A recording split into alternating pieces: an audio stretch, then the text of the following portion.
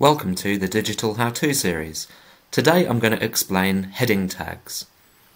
So let's use this example here. So this is algorithm.agency, and we have a page here called Conversion Rate Optimization.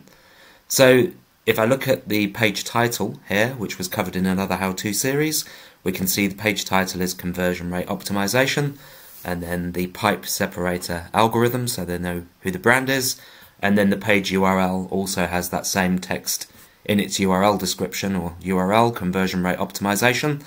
So those are two of the best practices for SEO ticked. However, it isn't just about titles and meta descriptions, as we explained in an earlier how-to episode.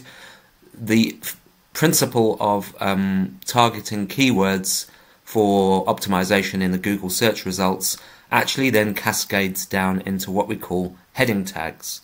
So you'll see here we have another mention of the word conversion rate optimization, but the key thing here is that it's a heading, which is a good signal for Google to know that this page is definitely about that topic. So if I was to give you an example, Google has a way of reading different levels of headers. So what's called H1, H2, H3. H1 being more of a priority than heading 2, H3 would be less of a priority than H1 and H2. So you get the idea. It's a descending order of headings that Google can use as an indicator of what the page is all about. So if I was going for conversion rate optimization, you'll see here in HTML terms it would look something like this. So open H1, conversion rate optimization, close H1. So that's what it looks like in HTML. As mentioned before, most content management systems actually have a very user-friendly way of you literally just highlighting what heading you want it to be, and then you can just use a drop down to say this is a heading 1, this is a heading 2, etc.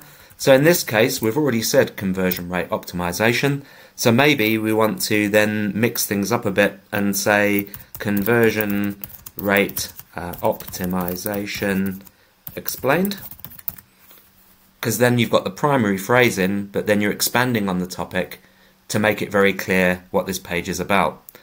An important thing here though is to make sure that the headings actually make sense to the user.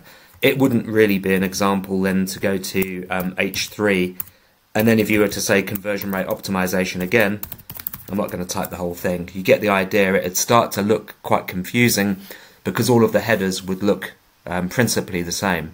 A, Google doesn't like that, but B, users wouldn't like that, and that's why it's important to make sure that they make sense from a human user experience point of view, as much as you consider SEO and relevance when choosing your headings and secondary headings. And that is heading tags explained.